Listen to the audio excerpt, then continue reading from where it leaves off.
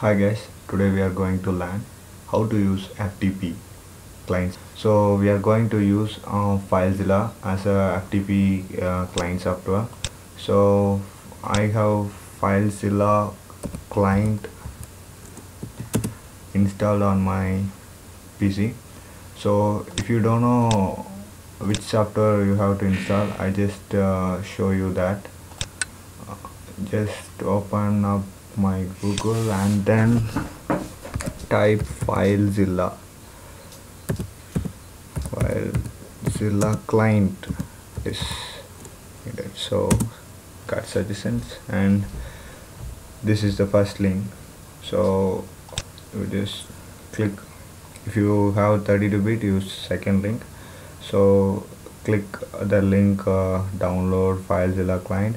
It will be downloaded and installed it on your PC, and then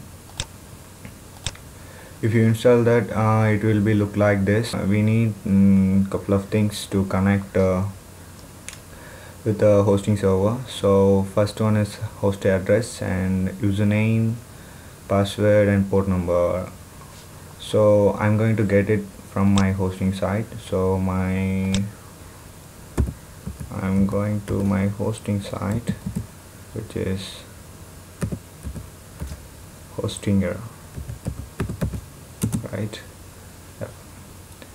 So I'm going to log in my member area.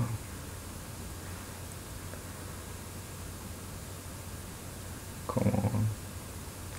Okay, I'm going to use Gmail. Okay, I'm just logged in. Okay, this is the cPanel. If you are using any type of cPanel, you can find an option called FTP access and FTP account, something like that. So you just click any one of these icons. Now I'm going to choose FTP access. Okay, so FTP, here the details are the Filezilla client needs some details, right? So here are the details. Okay, we have to host name ftp.cscrockers.ga, and this is my username. So I'm going to copy that and paste it right here and delete the tab space, and I'm going to type ftp.cscrockers.ga. That's it. So I know what the password is.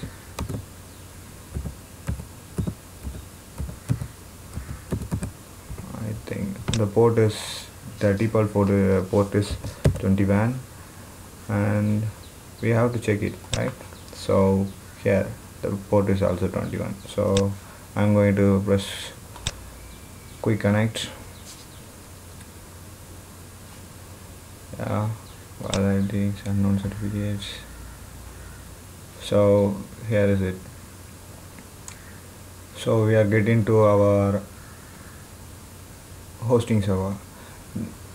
This is our hosting remote server, and this is our local site.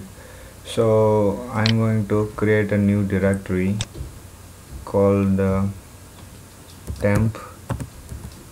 Okay, this is folder view and this is file view, and like this in the local site, and this is for server side, and this is a folder view, and this is one is file view.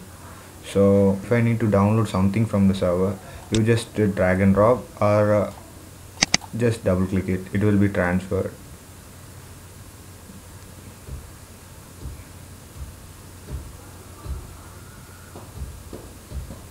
Okay, I got it. So this is a file. If I want to upload this file, you just double click it, it will ask for rewrite. So because of index.php, so it asks for overwrite or skip or resume, something like that. So I just overwrite it Okay, these are the basic things. And if you want to edit, you just right click and edit. So it will open up your default text editor, and then I'm using brackets as my default text editor. So it will be showing this is my testing site and hi YouTube viewers. This is the contents which is present in the index.php. Let's check website CSE rockers.ga. That's it. It's loading. Come on.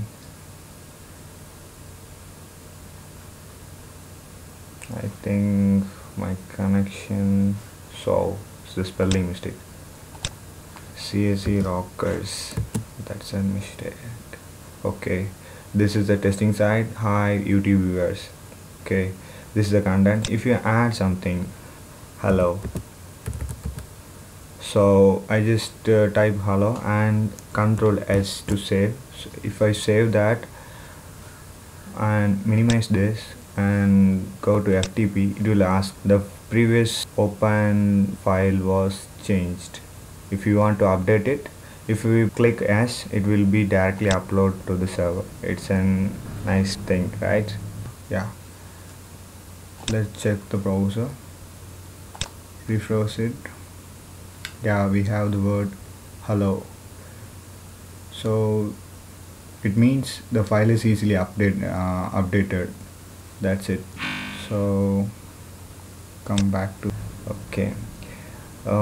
If you have multiple site, you have a option called site manager.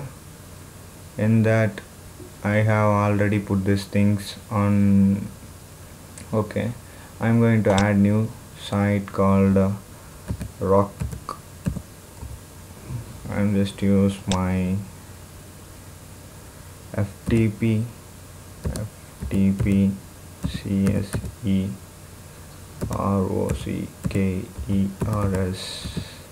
rockers.ga, right?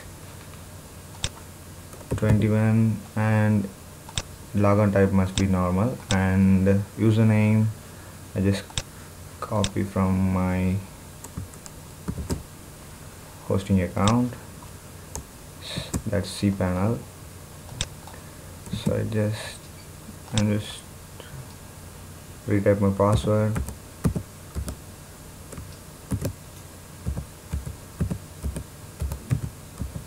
Okay, that's it, I think. Okay, if we connect, it will ask Filezilla is already connected to a particular server. If you want to add another connection, establish in a new tab. So it will bring you a new tab called rock. So both are connected to the same server but different tabs. If you are using to multiple servers, just use multiple tabs to manage multiple hosting sites. Thanks for watching. Have a nice day.